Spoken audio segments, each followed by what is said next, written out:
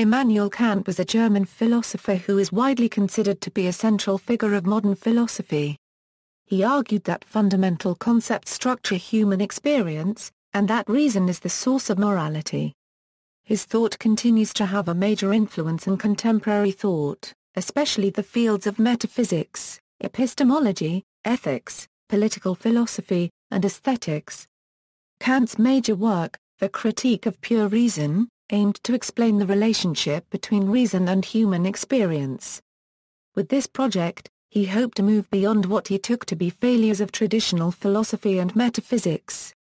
He attempted to put an end to what he considered an era of futile and speculative theories of human experience, while resisting the skepticism of thinkers such as David Hume. Kant argued that our experiences are structured by necessary features of our minds. In his view, the mind shapes and structures experience so that, on an abstract level, all human experience shares certain essential structural features. Among other things, Kant believed that the concepts of space and time are integral to all human experience, as are our concepts of cause and effect. One important consequence of this view is that one never has direct experience of things, the so-called noumenal world, and that what we do experience is the phenomenal world as conveyed by our senses. These claims summarize Kant's views upon the subject-object problem. Kant published other important works on ethics, religion, law, aesthetics, astronomy, and history. These included the Critique of Practical Reason, the Metaphysics of Morals, which dealt with ethics, and the Critique of Judgment, which looks at aesthetics and teleology. Kant aimed to resolve disputes between empirical and rationalist approaches. The former asserted that all knowledge comes through experience. The latter maintained that reason and innate ideas were prior. Kant argued that experience is purely subjective without first being processed by pure reason. He also said that using reason without applying it to experience only leads to theoretical illusions. The free and proper exercise of reason by the individual was a theme both of the Age of Enlightenment, and of Kant's approaches to the various problems of philosophy. His ideas influenced many thinkers in Germany during his lifetime, and he moved philosophy beyond the debate between the rationalists and empiricists. Kant is seen as a major figure in the history and development of philosophy. Biography: Immanuel Kant was born in 1724 in Karl-Paragraph-Königsberg, Prussia, as the fourth of 9 children. Baptized Immanuel, he changed his name to Immanuel after learning Hebrew. In his entire life, he never traveled more than 10 miles from Karl-Paragraph-Königsberg. His father, Johann Georg Kant, was a German harness maker from Memel, at the time Prussia's most northeastern city. His mother, Anna Regina Reuter, was born in Nuremberg. Kant's paternal grandfather, Hans Kant, had emigrated from Scotland to East Prussia, and his father still spelled their family name Kant. In his youth, Kant was a solid, albeit unspectacular, student. He was brought up in a Pietist household that stressed intense religious devotion, personal humility, and a literal interpretation of the Bible. Kant received a stern education, a strict, punitive, and disciplinary that preferred Latin and religious instruction over mathematics and science. Despite his upbringing in a religious household and still maintaining a belief in God, he was skeptical of religion in later life. Various commentators have labeled him agnostic. The common myths concerning Kant's personal mannerisms are enumerated, explained, and refuted in Goldthwaite's introduction to his translation of Observations on the Feeling of the Beautiful and Sublime. It is often held that Kant lived a very strict and predictable life, leading to the oft-repeated story that neighbors would set their clocks by his daily walks.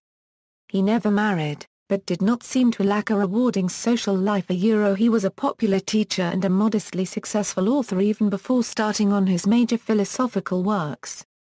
The young scholar, Kant showed a great aptitude for study at an early age.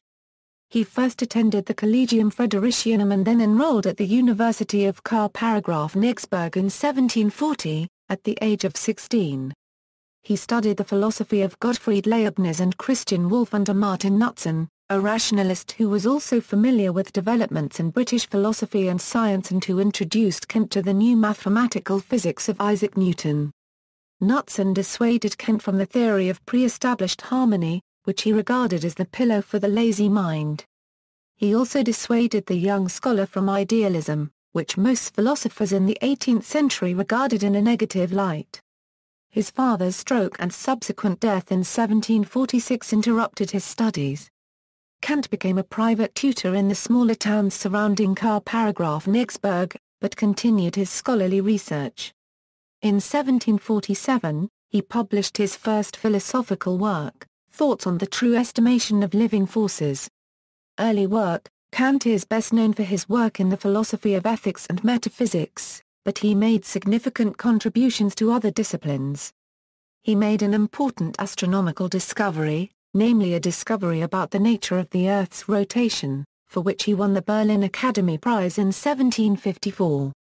According to Lord Kelvin, Kant pointed out in the middle of last century, what had not previously been discovered by mathematicians or physical astronomers, that the frictional resistance against tidal currents on the Earth's surface must cause a diminution of the Earth's rotational speed.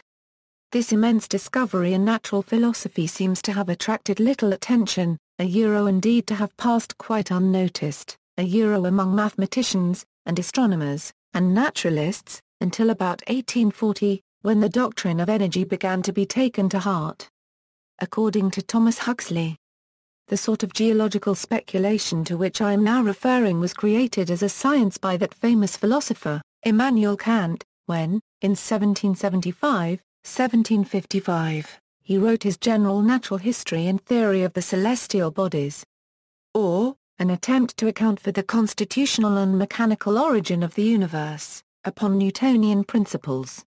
In the General History of Nature and Theory of the Heavens, Kant laid out the nebula hypothesis, in which he deduced that the solar system formed from a large cloud of gas, a nebula. He thus attempted to explain the order of the solar system, seen previously by Newton as being imposed from the beginning by God. Kant also correctly deduced that the Milky Way was a large disk of stars, which he theorized also formed from a spinning cloud of gas.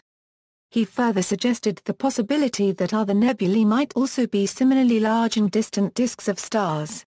These postulations opened new horizons for astronomy, for the first time extending astronomy beyond the solar system to galactic and extragalactic realms. From this point on, Kant turned increasingly to philosophical issues, although he continued to write on the sciences throughout his life. In the early 1760s, Kant produced a series of important works in philosophy. The Full Subtlety of the Four Syllogistic Figures, a work in logic, was published in 1762. Two more works appeared the following year, Attempt to introduce the concept of negative magnitudes into philosophy and the only possible argument in support of a demonstration of the existence of God. In 1764, Kant wrote Observations on the Feeling of the Beautiful and Sublime and then was second to Moses Mendelssohn in a Berlin Academy Prize competition with his inquiry concerning the distinctness of the principles of natural theology and morality. In 1770, at the age of 45, Kant was finally appointed professor of logic and metaphysics at the University of Karl-Paragraph-Königsberg. Kant wrote his inaugural dissertation in defense of this appointment. This work saw the emergence of several central themes of his mature work, including the distinction between the faculties of intellectual thought and sensible receptivity. Not to observe this distinction would mean to commit the error of subreption, and, as he says in the last chapter of the dissertation, only in avoidance of this error does metaphysics flourish. The issue that vexed Kant was central to what 20th-century scholars termed the philosophy of mind. The flowering of the natural sciences had led to an understanding of how data reaches the brain. Sunlight may fall upon a distant object, whereupon light is reflected from various parts of the object in a way that maps the surface features of the object. The light reaches the eye of a human observer, passes through the cornea, is focused by the lens upon the retina where it forms an image similar to that formed by light passing through a pinhole into a camera obscura. The retinal cells next send impulses through the optic nerve and thereafter they form a mapping in the brain of the visual features of the distant object. the interior mapping as not the exterior thing being mapped, and our belief that there is a meaningful relationship between the exterior object and the mapping in the brain depends on a chain of reasoning that is not fully grounded. But the uncertainty aroused by these considerations, the uncertainties raised by optical illusions, misperceptions, delusions, etc., are not the end of the problems. Kant saw that the mind could not function as an empty container that simply receives data from the outside. Something must be giving order to the incoming data. Images of external objects must be kept in the same sequence in which they were received. This ordering occurs through the mind's intuition of time. The same considerations apply to the mind's function of constituting space for ordering mappings of visual and tactile signals arriving via the already described chains of physical causation. It is often held that Kant was a late developer, that he only became an important philosopher in his mid-50s after rejecting his earlier views. While it is true that Kant wrote his greatest works relatively late in life, there is a tendency to underestimate the value of his earlier works. Recent Kant scholarship has devoted more attention to these pre-critical writings and has recognized a degree of continuity with his mature work. The Silent Decade, at the age of 46, Kant was an established scholar and an increasingly influential philosopher. Much was expected of him. In correspondence with his ex-student and friend Marcus Hertz, Kant admitted that, in the inaugural dissertation, he had failed to account for the relation and connection between our sensible and intellectual faculties. He needed to explain how we combine sensory knowledge with reason knowledge, these being related but very different processes. He also credited David Hume with awakening him from dogmatic slumber. Hume had stated that experience consists only of sequences of feelings, images or sounds. Ideas such as cause, goodness, or objects were not evident in experience, so why do we believe in the reality of these? Kant felt that reason could remove this skepticism, and he set himself to solving these problems. He did not publish any work in philosophy for the next 11 years. Although fond of company and conversation with others, Kant isolated himself. He resisted friends' attempts to bring him out of his isolation. In 1778, in response to one of these offers by a former pupil, Kant wrote, "Any change makes me apprehensive, even if it offers the greatest promise of improving my condition, and I am persuaded by this natural instinct of mine that I must take heed if I wish that the threads which the fate spins so thin and weak in my case to be spun to any length. My great thanks, to my well-wishers and friends, who think so kindly of me as to undertake my welfare, but at the same time a most humble request to protect me in my current condition from any disturbance." When Kant emerged from his silence in 1781, the result was the Critique of Pure Reason. Although now uniformly recognized as one of the greatest works in the history of philosophy, this critique was largely ignored upon its initial publication. The book was long, over 800 pages in the original German edition, and written in a convoluted style. It received few reviews, and these granted no significance to the work. Its density made it, as Johann Gottfried Herder put it in a letter to Johann Georg Hamann, a tough nut to crack, obscured by all this heavy gossamer. Its reception stood in stark contrast to the praise Kant had received for earlier works, such as his prize essay and shorter works that preceded the first critique.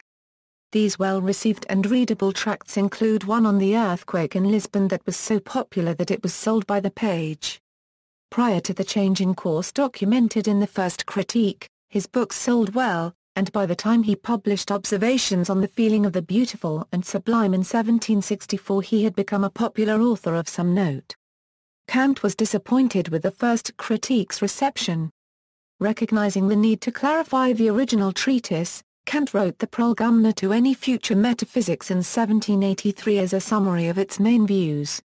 Shortly thereafter, Kant's friend Johann Friedrich Schultz published Der Occurrenz-Unter Angstrom des Herrn Professor Kant Kritik der reinen Vernunft, which was a brief but very accurate commentary on Kant's critique of pure reason. Kant's reputation gradually rose through the 1780s, sparked by a series of important works, the 1784 essay, Answer to the Question, What is Enlightenment? 1785's groundwork of the Metaphysics of Morals. and, from 1786, Metaphysical Foundations of Natural Science.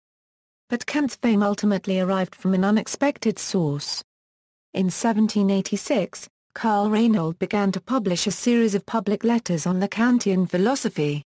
In these letters, Reinhold framed Kant's philosophy as a response to the central intellectual controversy of the era, the pantheism dispute. Friedrich Jacobi had accused the recently deceased G.E. Lessing of Spinozism. Such a charge, tantamount to atheism, was vigorously denied by Lessing's friend Moses Mendelssohn, and a bitter public dispute arose among partisans.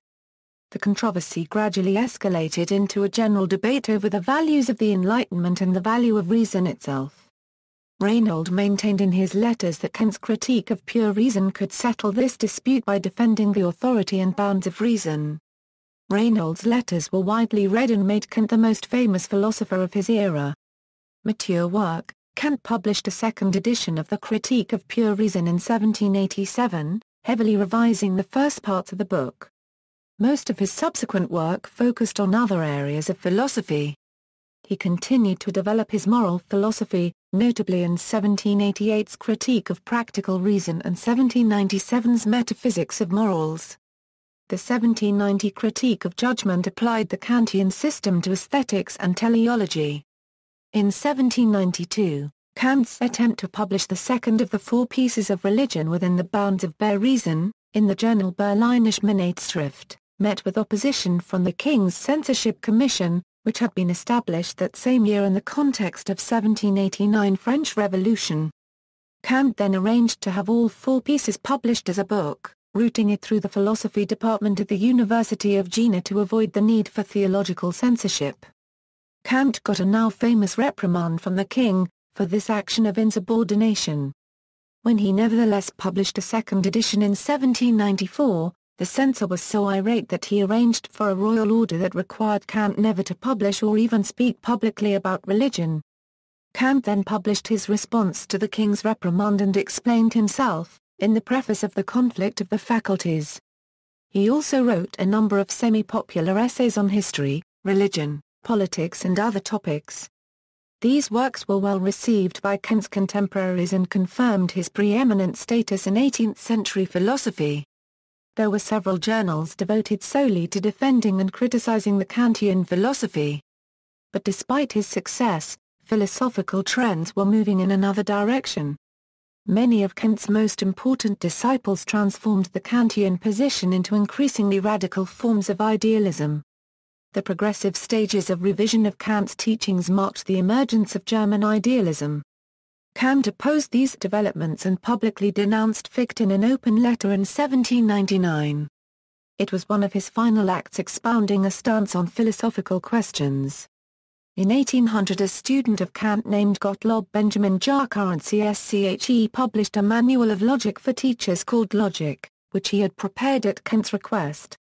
Jahrkarentsche prepared the Logic using a copy of a textbook in logic by Georg Friedrich Meyer entitled A Zug aus der Vernunft, in which Kant had written copious notes and annotations. The Logic has been considered of fundamental importance to Kant's philosophy, and the understanding of it. The great 19th-century logician Charles Sanders Park remarked, in an incomplete review of Thomas Kingsmill Abbott's English translation of the Introduction to the Logic, that Kant's whole philosophy turns upon his logic. Also, Robert Schirikower Hartmann and Wolfgang Schwartz, wrote in the translator's introduction to their English translation of the Logic, its importance lies not only in its significance for the critique of pure reason, the second part of which is a restatement of fundamental tenets of the Logic, but in its position within the whole of Kant's work. Kant's health, long poor, took a turn for the worse and he died at Karl-Nigsberg on February 12, 1804, uttering his ist gut before expiring. His unfinished final work was published as opus posthumum. Philosophy, in Kant's essay answering the question, what is enlightenment? Kant defined the Enlightenment as an age shaped by the Latin motto sapere aude. Kant maintained that one ought to think autonomously, free of the dictates of external authority. His work reconciled many of the differences between the rationalist and empiricist traditions of the 18th century.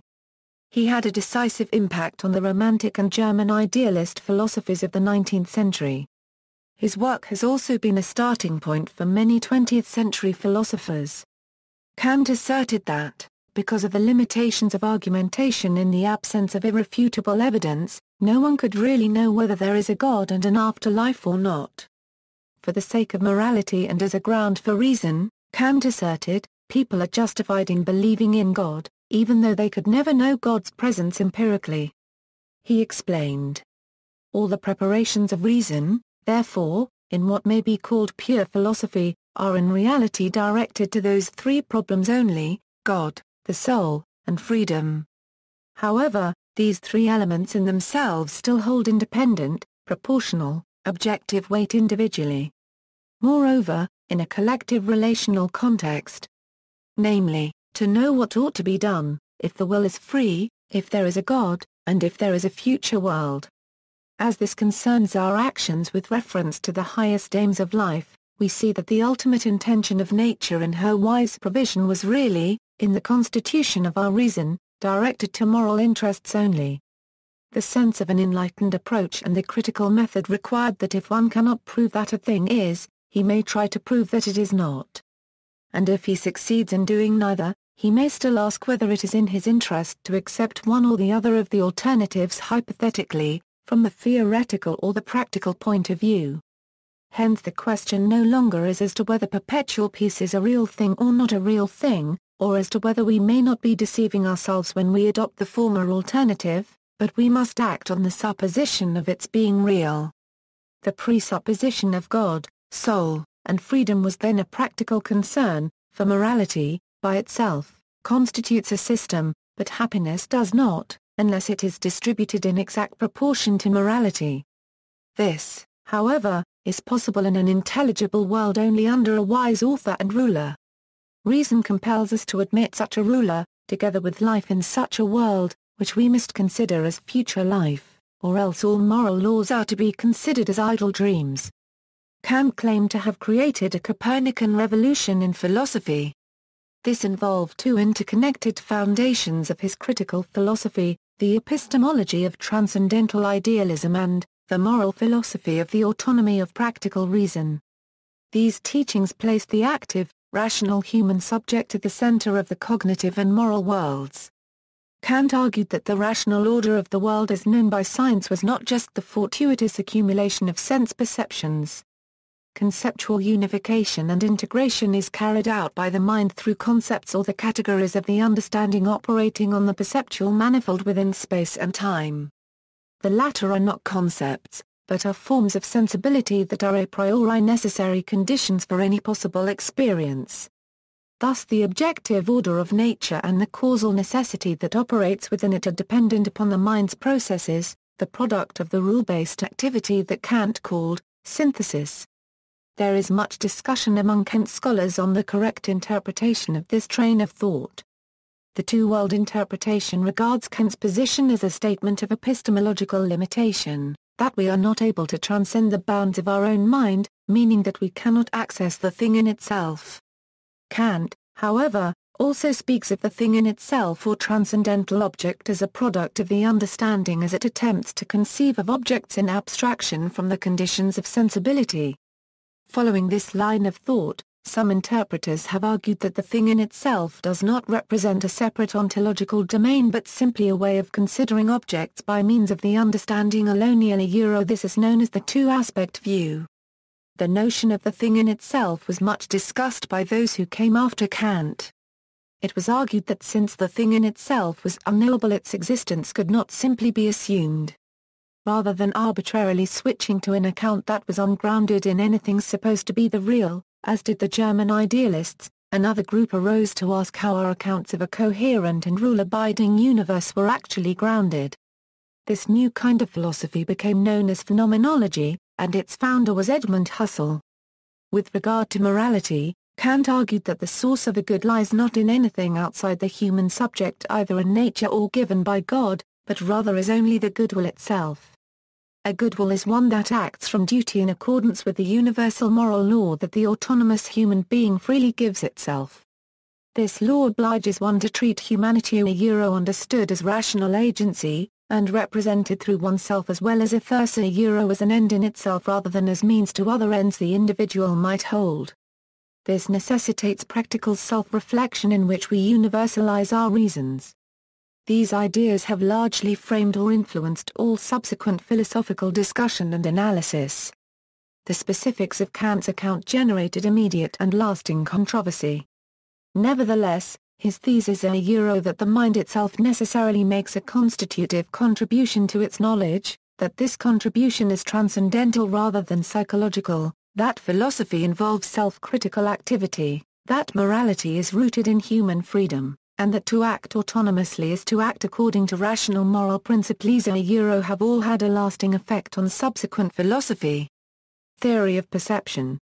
Kant defines his theory of perception in his influential 1781 work The Critique of Pure Reason, which has often been cited as the most significant volume of metaphysics and epistemology in modern philosophy.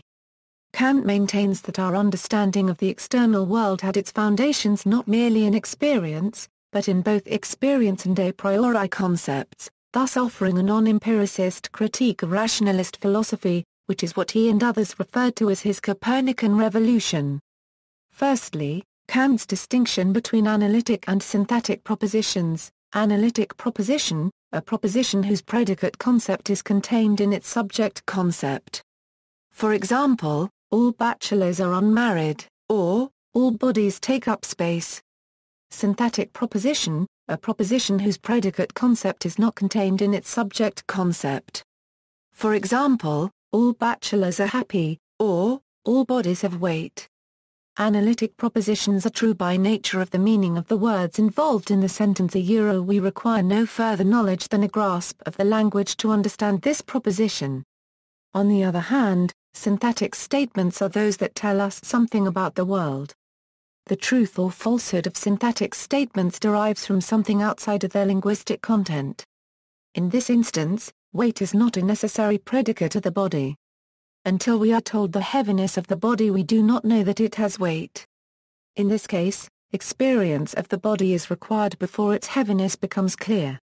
Before Kant's first critique, empiricists and rationalists assumed that all synthetic statements required experience to be known. Kant, however, contests this. He claims that elementary mathematics, like arithmetic, is synthetic a priori, in that its statements provide new knowledge, but knowledge that is not derived from experience.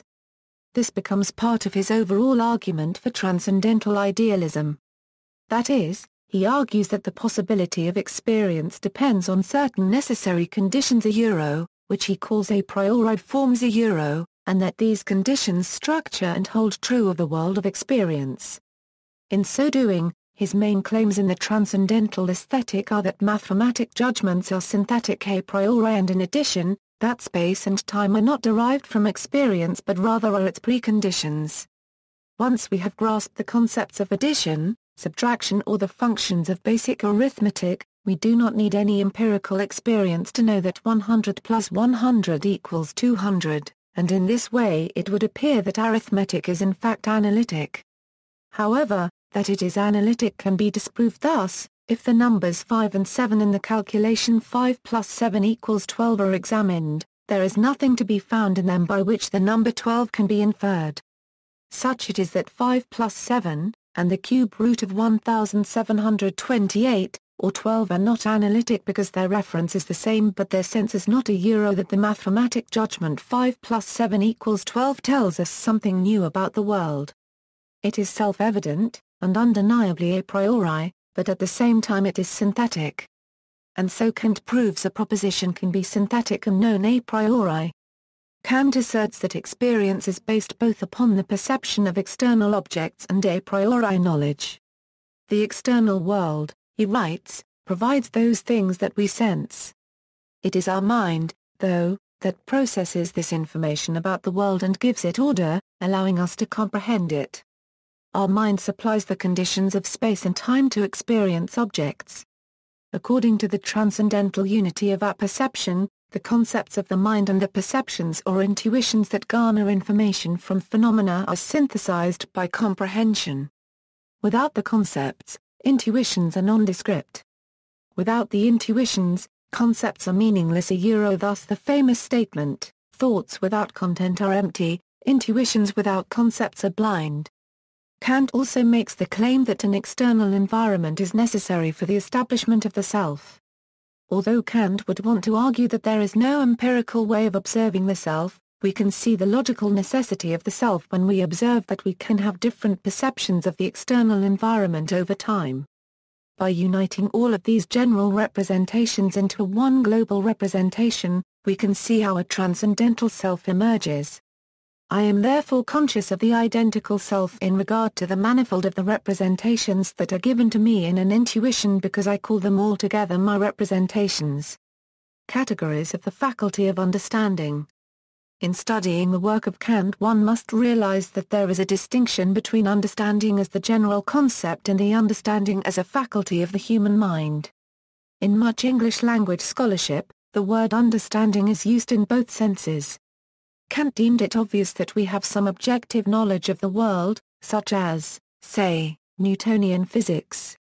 But this knowledge relies on synthetic, a priori laws of nature, like causality and substance. The problem, then, is how this is possible. Kant's solution was to reason that the subject must supply laws that make experience of objects possible, and that these laws are the synthetic, a priori laws of nature that we know apply to all objects before we experience them. So, to deduce all these laws, Kant examined experience in general, dissecting in it what is supplied by the mind from what is supplied by the given intuitions.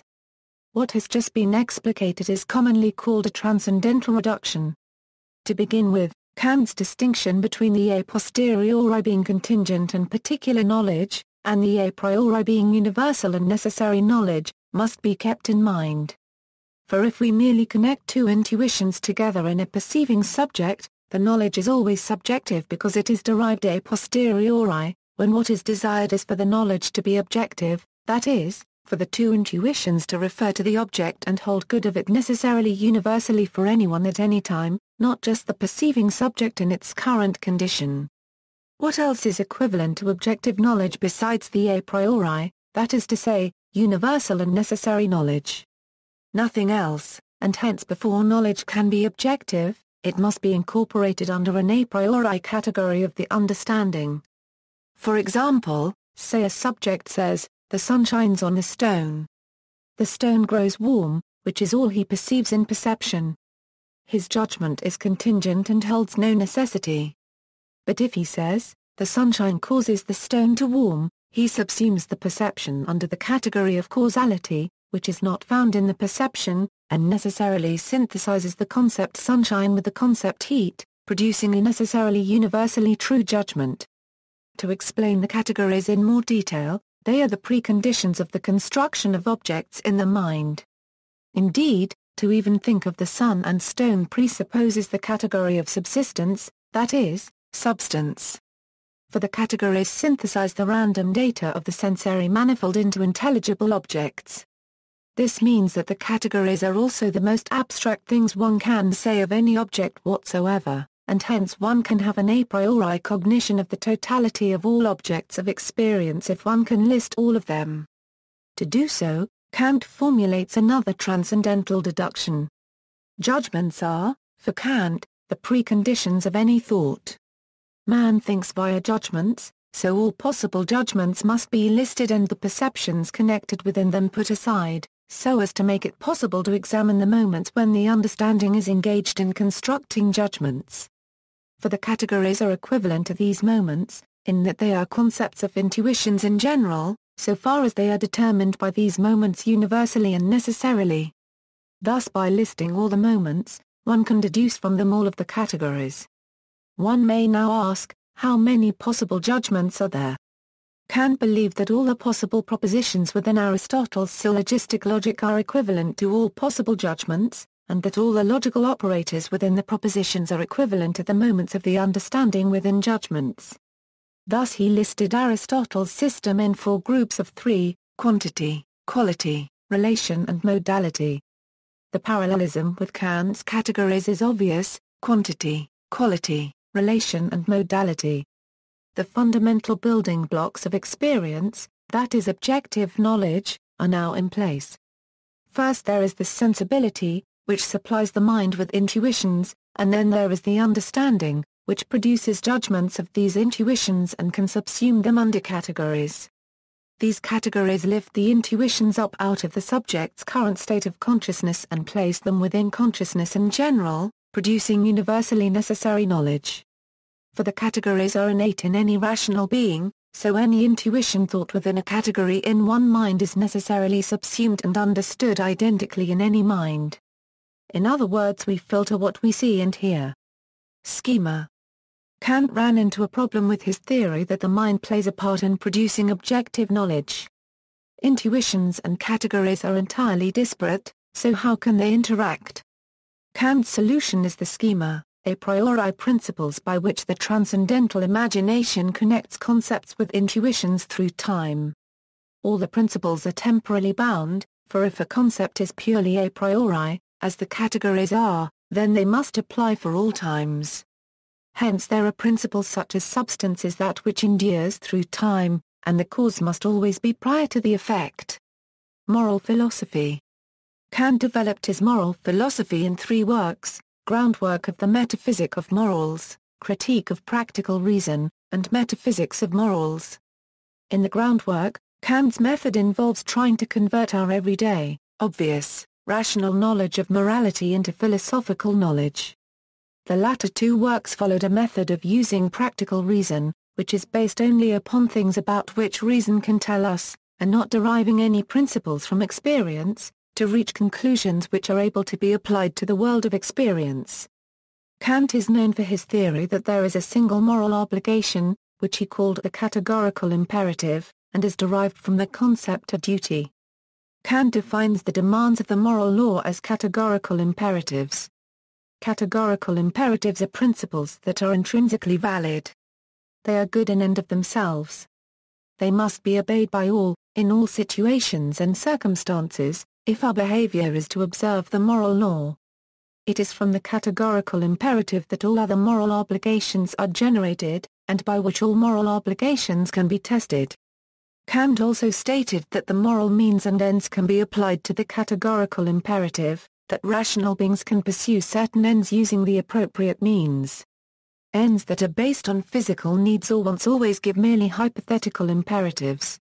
The categorical imperative, however, may be based only on something that is an end in itself. That is, an end that is a means only to itself and not to some other need, desire, or purpose. He believed that the moral law is a principle of reason itself, and is not based on contingent facts about the world, such as what would make us happy, but to act upon the moral law which has no other motive than worthiness of being happy. Accordingly, he believed that moral obligation applies only to rational agents. A categorical imperative is an unconditional obligation. That is, it has the force of an obligation regardless of our will or desires. In Groundwork of the Metaphysics of Morals, Kant enumerated three formulations of the categorical imperative that he believed to be roughly equivalent. Kant believed that if an action is not done with the motive of duty, then it is without moral value. He thought that every action should have pure intention behind it. Otherwise it was meaningless. He did not necessarily believe that the final result was the most important aspect of an action, but that how the person felt while carrying out the action was the time at which value was set to the result. In Groundwork of the Metaphysics of Morals, Kant also posited the counter-utilitarian idea that there is a difference between preferences and values, and that considerations of individual rights temper calculations of aggregate utility, a concept that is an axiom in economics. Everything has either a price or a dignity. Whatever has a price can be replaced by something else as its equivalent. On the other hand, whatever is above all price, and therefore admits of no equivalent, has a dignity. But that which constitutes the condition under which alone something can be an end in itself does not have mere relative worth, that is, price, but an intrinsic worth, that is, a dignity. A phrase quoted by Kant, which is used to summarize the counter-utilitarian nature of his moral philosophy, is fiat justitia, per et mundus, which he translates loosely as let justice reign even if all the rascals in the world should perish from it. This appears in his 1795 Perpetual Peace, Appendix 1. The first formulation of the moral imperative requires that the maxims be chosen as though they should hold as universal laws of nature. This formulation in principle has as its supreme law the creed always act according to that maxim whose universality as a law you can at the same time will, and is the only condition under which a will can never come into conflict with itself. One interpretation of the first formulation is called the universalizability test. An agent's maxim, according to Kant, is his subjective principle of human actions, that is, what the agent believes is his reason to act. The universalizability test has 5 steps. Find the agent's maxim. Take for example the declaration "I will lie for personal benefit." Lying is the action. The motivation is to fulfill some sort of desire. Paired together, they form the maxim. Imagine a possible world in which everyone in a similar position to the real world agent followed that maxim, with no exception of oneself. This is in order for you to hold people to the same principle required of yourself. Decide whether any contradictions or irrationalities arise in the possible world as a result of following the maxim. If a contradiction or irrationality arises, acting on that maxim is not allowed in the real world. If there is no contradiction, then acting on that maxim is permissible, and is sometimes required. For a modern parallel, see John Rawls' hypothetical situation, the original position. The second formulation holds that the rational being, as by its nature an end and thus as an end in itself, must serve in every maxim as the condition restricting all merely relative and arbitrary ends. The principle dictates that you, A.C.T. with reference to every rational being so that it is an end in itself in your maxim, meaning that the rational being is the basis of all maxims of action, and must be treated never as a mere means but as the supreme limiting condition in the use of all means, that is, as an end at the same time. The third formulation is a synthesis of the first two and is the basis for the complete determination of all maxims. It says that all maxims which stem from autonomous legislation ought to harmonize with a possible realm of ends as with a realm of nature. In principle, so act as if your maxims should serve at the same time as the universal law, meaning that we should so act that we may think of ourselves as a member in the universal realm of ends, legislating universal laws through our maxims, in a possible realm of ends. None may elevate themselves above the universal law, therefore it is one's duty to follow the maxim. Religion within the limits of reason. Kant articulates his strongest criticisms of the organization and practices of religious organizations to those that encourage what he sees as a religion of counterfeit service to God. Among the major targets of his criticism are external ritual, superstition and a hierarchical church order. He sees all of these as efforts to make oneself pleasing to God in ways other than conscientious adherence to the principle of moral rightness in the choice of one's actions. The severity of Kant's criticisms on these matters, along with his rejection of the possibility of theoretical proofs for the existence of God and his philosophical reinterpretation of some basic Christian doctrines, have provided the basis for interpretations that see Kant as thoroughly hostile to religion in general and Christianity in particular. Nevertheless, other interpreters consider that Kant was trying to mark off a defensible rational core of Christian belief. Kant sees in Jesus Christ the affirmation of a pure moral disposition of the heart that can make man well-pleasing to God. Idea of freedom. In the Critique of Pure Reason, Kant distinguishes between the transcendental idea of freedom, which as a psychological concept is mainly empirical, and refers to the question whether we must admit a power of spontaneously beginning a series of successive things or states as a real ground of necessity in regard to causality, and the practical concept of freedom as the independence of our will from the coercion, or necessitation through sensuous impulses. Kant finds it a source of difficulty that the practical concept of freedom is founded on the transcendental idea of freedom, but for the sake of practical interests uses the practical meaning, taking no account of its transcendental meaning, which he feels was properly disposed of in the third antinomy, and as an element in the question of the freedom of the will is for philosophy a real stumbling block that has embarrassed speculative reason. Kant calls practical everything that is possible through freedom, and the pure practical laws that are never given through sensuous conditions but are held analogously with the universal law of causality are moral laws. Reason can give us only the pragmatic laws of free action through the senses, but pure practical laws given by reason a priori dictate what ought to be done. The categories of freedom. In the Critique of Practical Reason, at the end of the second main part of the Analytics, Kant introduces, in analogy with the categories of understanding their practical counterparts, the categories of freedom. Kant's categories of freedom appear to have primarily three functions, as conditions of the possibility for actions to be free, to be comprehensible as free and to be morally evaluated. For Kant actions, although qua theoretical objects they are always already constituted by means of the theoretical categories, qua practical objects they are constituted by means of the categories of freedom. And it is only in this way that actions, qua phenomena, can be a consequence of freedom, and can be understood and evaluated as such. Aesthetic philosophy. Kant discusses the subjective nature of aesthetic qualities in experiences in observations on the feeling of the beautiful and sublime. Kant's contribution to aesthetic theory is developed in the Critique of Judgment, where he investigates the possibility and logical status of judgments of taste.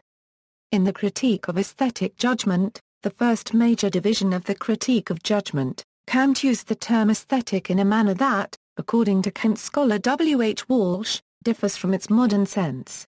Prior to this, in the Critique of Pure Reason, to note essential differences between judgments of taste, moral judgments, and scientific judgments, Kant abandoned the term aesthetic as designating the critique of taste, noting that judgments of taste could never be directed by laws a priori. After A. G. Baumgarten, who wrote Aesthetica, Kant was one of the first philosophers to develop and integrate aesthetic theory into a unified and comprehensive philosophical system, utilizing ideas that played an integral role throughout his philosophy. In the chapter Analytic of the Beautiful of the Critique of Judgment, Kant states that beauty is not a property of an artwork or natural phenomenon, but is instead a consciousness of the pleasure that attends the free play of the imagination and the understanding. Even though it appears that we are using reason to decide what is beautiful, the judgment is not a cognitive judgment, and is consequently not logical, but aesthetical. A pure judgment of taste is in fact subjective insofar as it refers to the emotional response of the subject and is based upon nothing but esteem for an object itself. It is a disinterested pleasure, and we feel that pure judgments of taste, that is judgments of beauty, lay claim to universal validity. It is important to note that this universal validity is not derived from a determinate concept of beauty but from common sense, source. Kant also believed that a judgment of taste shares characteristics engaged in a moral judgment, both are disinterested, and we hold them to be universal. In the chapter Analytic of the Sublime, Kant identifies the sublime as an aesthetic quality that, like beauty, is subjective, but unlike beauty refers to an indeterminate relationship between the faculties of the imagination and of reason, and shares the character of moral judgments in the use of reason. The feeling of the sublime, itself officially divided into two distinct modes, describes two subjective moments, both of which concern the relationship of the faculty of the imagination to reason.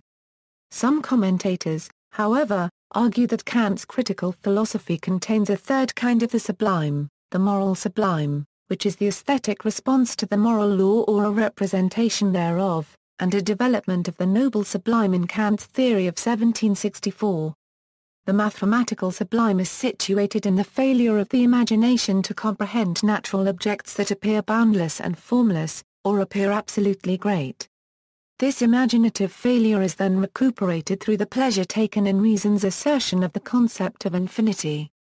In this move the faculty of reason proves itself superior to our fallible sensible self.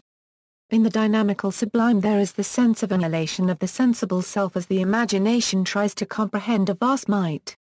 This power of nature threatens us, but through the resistance of reason to such sensible annihilation, the subject feels a pleasure and a sense of the human moral vocation. This appreciation of moral feeling through exposure to the sublime helps to develop moral character. Kant had developed the distinction between an object of art as a material value subject to the conventions of society and the transcendental condition of the judgment of taste as a refined value in the propositions of his idea of a universal history. In the fourth and fifth theses of that work he identified all art as the fruits of unsociableness due to men's antagonism in society, and in the seventh thesis asserted that whilst such material property is indicative of a civilized state, only the ideal of morality and the universalization of refined value through the improvement of the mind of man belongs to culture. Political philosophy. In Perpetual Peace, a philosophical sketch, Kant listed several conditions that he thought necessary for ending wars and creating a lasting peace.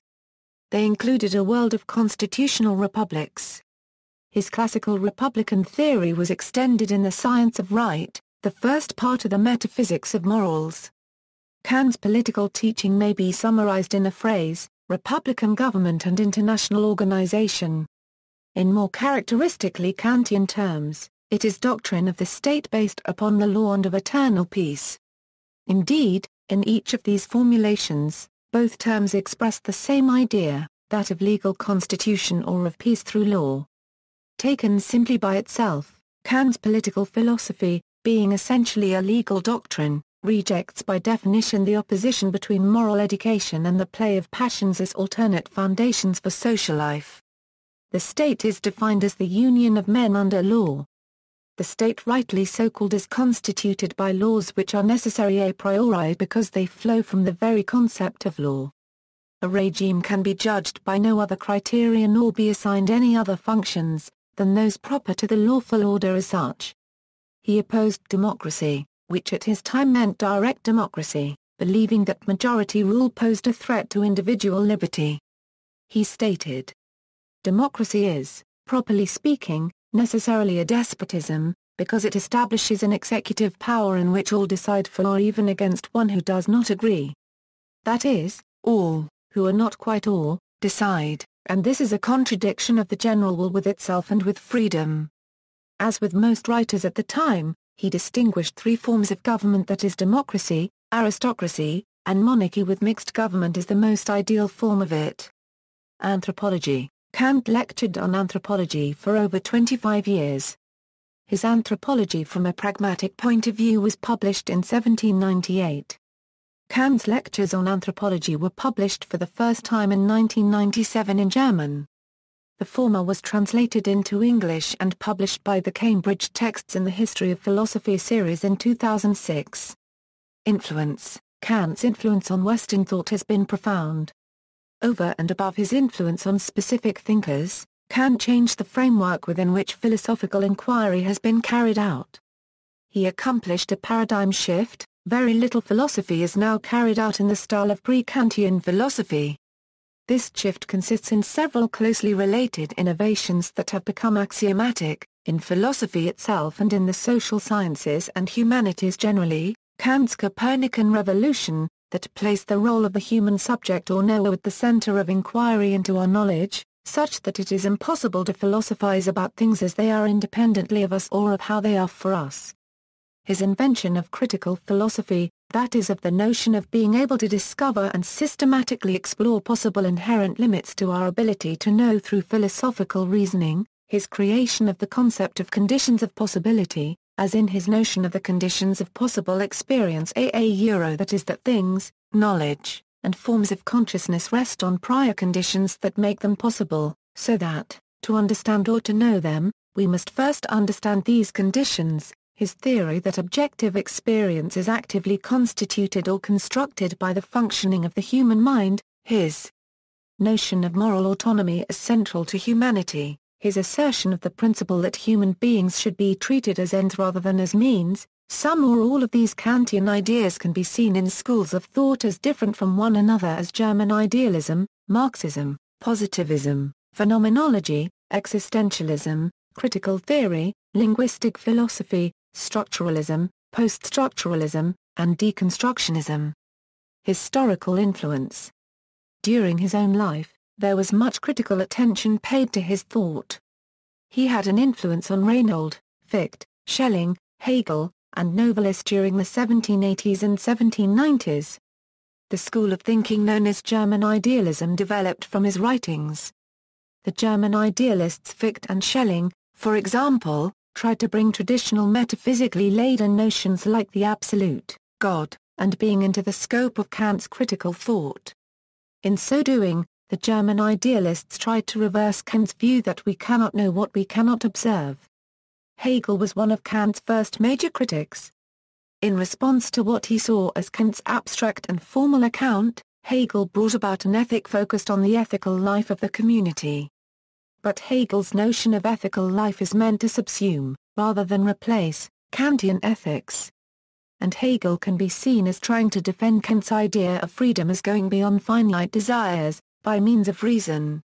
Thus, in contrast to later critics like Nietzsche or Russell, Hegel shares some of Kant's most basic concerns. Kant's thinking on religion was used in Britain to challenge the decline in religious faith in the 19th century. British Catholic writers, notably G.K. Chesterton and Hilaire Belloc, followed this approach. Ronald Englefield debated this movement, and Kant's use of language. See Englefield's article, reprinted in Englefield. Criticisms of Kant were common in the realist views of the new positivism at that time. Arthur Schopenhauer was strongly influenced by Kant's transcendental idealism. He, like G. E. Schulze, Jacobi, and Fichte before him, was critical of Kant's theory of the thing in itself. Things in themselves, they argued, are neither the cause of what we observe nor are they completely beyond our access. Ever since the first critique of pure reason, philosophers have been critical of Kant's theory of the thing in itself. Many have argued, if such a thing exists beyond experience, then one cannot posit that it affects us causally, since that would entail stretching the category causality beyond the realm of experience. For a review of this problem and the relevant literature, see The Thing in Itself and the Problem of Affection in the revised edition of Henry Allison's Kant's Transcendental Idealism. For Schopenhauer, things in themselves do not exist outside the non-rational will. The world, as Schopenhauer would have it, is the striving and largely unconscious will. With the success and wide influence of Hegel's writings, Kant's influence began to wane, though there was in Germany a movement that hailed a return to Kant in the 1860s, beginning with the publication of Kant und die Epigonen in 1865 by Otto Liebmann. His motto was "Back to Kant," and a re-examination of his ideas began. During the turn of the 20th century there was an important revival of Kant's theoretical philosophy, known as the Marburg School, represented in the work of Hermann Cohen, Paul Natorp, Ernst Cassirer, and anti-neo-Kantian Nikolai Hartmann. Kant's notion of critique, or criticism, has been quite influential. The early German Romantics, especially Friedrich Schlegel in his Athenaeum fragments, used Kant's self-reflexive conception of criticism in their romantic theory of poetry. Also in aesthetics, Clement Greenberg, in his classic essay Modernist Painting, uses Kantian criticism, what Greenberg refers to as immanent criticism, to justify the aims of abstract painting, a movement Greenberg saw as aware of the key limitation flatness that makes up the medium of painting. French philosopher Michel Foucault was also greatly influenced by Kant's notion of critique, and wrote several pieces on Kant for a rethinking of the Enlightenment as a form of critical thought. He went so far as to classify his own philosophy as a critical history of modernity, rooted in Kant. Kant believed that mathematical truths were forms of synthetic a priori knowledge, which means they are necessary and universal, yet known through intuition. Kant's often brief remarks about mathematics influenced the mathematical school known as intuitionism, a movement in philosophy of mathematics opposed to Hilbert's formalism, and the logicism of Frege and Bertrand Russell. Influence on modern thinkers. With his Perpetual Peace, Kant is considered to have foreshadowed many of the ideas that have come to form the democratic peace theory, one of the main controversies in political science. Prominent recent Kantians include the British philosopher P. F. Strawson, the American philosophers Wilfrid Sellars and Christine Korsgaard. Due to the influence of Strawson and Sellars, among others, there has been a renewed interest in Kant's view of the mind. Central to many debates in philosophy of psychology and cognitive science is Kant's conception of the unity of consciousness. Jan Habermas and John Rawls are two significant political and moral philosophers whose work is strongly influenced by Kant's moral philosophy. They have each argued against relativism, supporting the Kantian view that universality is essential to any viable moral philosophy. Rawls's intellectual relationship with Kant is explored in A Theory of Justice, the musical, which Premier read in Oxford in 2013 and which portrays Kant as Rawls's utilitarian fairy godmother. Kant's influence also has extended to the social, behavioral, and physical sciences, as in the sociology of Max Weber, the psychology of Jean Piaget, and the linguistics of Noam Chomsky. Kant's work on mathematics and synthetic a priori knowledge is also cited by theoretical physicist Albert Einstein as an early influence on his intellectual development. Because of the thoroughness of the Kantian paradigm shift, his influence extends to thinkers who neither specifically refer to his work nor use his terminology. Scholars have shown that Kant's critical ethos has also inspired non-Western political thinkers, including the Muslim political reformer Tariq Ramadan. Tomb and statue. Kant's tomb is today in a mausoleum adjoining the northeast corner of Kar-Paragraph-Nigsburg Cathedral in what is now known as Kaliningrad, Russia. The mausoleum was constructed by the architect Friedrich Lars and was finished in 1924 in time for the bicentenary of Kant's birth. Originally, Kant was buried inside the cathedral, but in 1880 his remains were moved outside and placed in a neo-Gothic chapel adjoining the northeast corner of the cathedral. Over the years, the chapel became dilapidated before it was demolished to make way for the mausoleum, which was built on the same spot, where it is today. The tomb and its mausoleum are among the few artifacts of German times preserved by the Soviets after they conquered and annexed the city. Today, many newlyweds bring flowers to the mausoleum. Artifacts previously owned by Kant, known as Kantiana, were included in the Kar-Paragraph-Nigsburg City Museum. However, the museum was destroyed during World War II. A replica of the statue of Kant that stood in German times in front of the main University of Kar-Paragraph-Nigsburg building was donated by a German entity in the early 1990s and placed in the same grounds. After the expulsion of Kar-Paragraph-Nigsburg's German population at the end of World War II, the University of Kar-Paragraph-Nigsburg where Kant taught was replaced by the Russian-language Kaliningrad State University, which took up the campus and surviving buildings of the historic German university. In 2005, the university was renamed Immanuel Kant State University of Russia. The change of name was announced at a ceremony attended by President Vladimir Putin of Russia and Chancellor Gerhard Schroeder of Germany, and the university formed a Kant Society, dedicated to the study of Kantianism.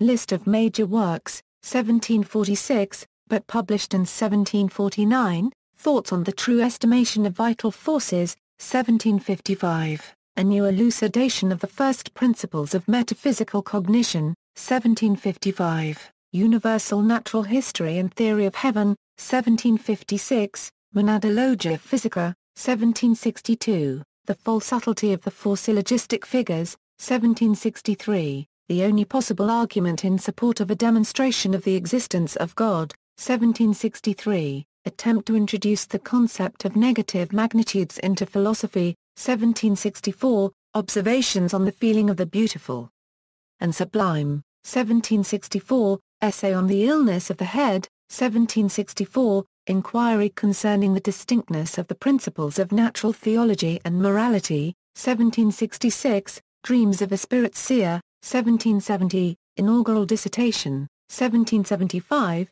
On the Different Races of Man, 1781, First edition of the Critique of Pure Reason, 1783, Prolegomena to Any Future Metaphysics, 1784, An Answer to the Question, What is Enlightenment? 1784, Idea for a Universal History with a Cosmopolitan Purpose, 1785, Groundwork of the Metaphysics of Morals, 1786, Metaphysical Foundations of Natural Science, 1786, Conjectural Beginning of Human History, 1787, Second edition of the Critique of Pure Reason, 1788, Critique of Practical Reason, 1790, Critique of Judgment, 1793, Religion Within the Limits of Reason Alone, 1793, On the Old Saw, That May Be Right in Theory, But It Won't Work in Practice, 1795, Perpetual Peace, 1797, Metaphysics of Morals. First part is The Doctrine of Right, which has often been published separately as The Science of Right. 1798, Anthropology from a Pragmatic Point of View, 1798, The Contest of Faculties, 1800, Logic, 1803, On Pedagogy, 1804, Opus Posthumum, 1817, Lectures on Philosophical Theology. The English edition of A. W. Wood and G. M. Clark is based on Paragraph Lit's second edition, 1830, of these lectures. See also Footnotes. References and further reading. Any suggestion of further reading on Kant has to take cognizance of the fact that his work has dominated philosophy like no other figure after him. Nevertheless, several guideposts can be made out. In Germany, one important contemporary interpreter of Kant and the movement of German idealism he began as Dieter Enrich, who has some work available in English. P. F. Strawson's The Bounds of Sense played a significant role in determining the contemporary reception of Kant in England and America. More recent interpreters of note in the English-speaking world include Louis White-Beck, Jonathan Bennett, Henry Allison, Paul Guyer, Christine Kosgaard, Stephen Palmquist, Robert B. Pippin, Roger Scruton, Rudolf Macreal, and Bar Copyright Atris Lindness. External links, Kant Papers, Authors and Papers database powered by Phil Papers, focused on Kant, and located at Cornell University. Immanuel Kant at the Encyclopaedia Britannica, works by Immanuel Kant at Project Gutenberg, works by Immanuel Kant at Duisburg Essen University, works by or about Immanuel Kant in libraries, Stephen Palmquist's Glossary of Kantian Terminology, Kant's Ethical Theory, Kantian Ethics Explained, Applied and Evaluated, Kant and Ethics. Extensive links and discussions from Lawrence Hinman at University of San Diego, Notes on Utilitarianism, a conveniently brief survey of Kant's utilitarianism, Kant Studies Online, Kant and Transcendental Philosophy, Routledge Encyclopedia of Philosophy, readable versions of Prolegomena, Groundwork for the Metaphysic of Morals, Critique of Pure Reason, Metaphysical Foundations of Natural Science, The Form and Principles of the Sensible and Intelligible World, Perpetual Peace, and Religion Within the Bounds of Bare Reason. Kant's Death Mask, Kant in the Classroom. Background information for Kant's lectures. The Internet Encyclopedia of Philosophy has multiple entries on Kant, Immanuel Kant, Aesthetics, Immanuel Kant, Metaphysics, Immanuel Kant, Radical Evil, Immanuel Kant, Religion. The Stanford Encyclopedia of Philosophy has several entries on Kant, Immanuel Kant, Kant's philosophical development, Kant's account of reason, Kant's critique of metaphysics, Kant's theory of judgment, Kant's transcendental arguments, Kant's view of the mind and consciousness of self, Kant's views on space and time, Kant's aesthetics and teleology, Kant's philosophy of mathematics, Kant's philosophy of science, Kant's philosophy of religion, Kant's moral philosophy, Kant's social and political philosophy, Leibniz's influence on Kant, Kant and Hume on causality, Kant and Hume on morality,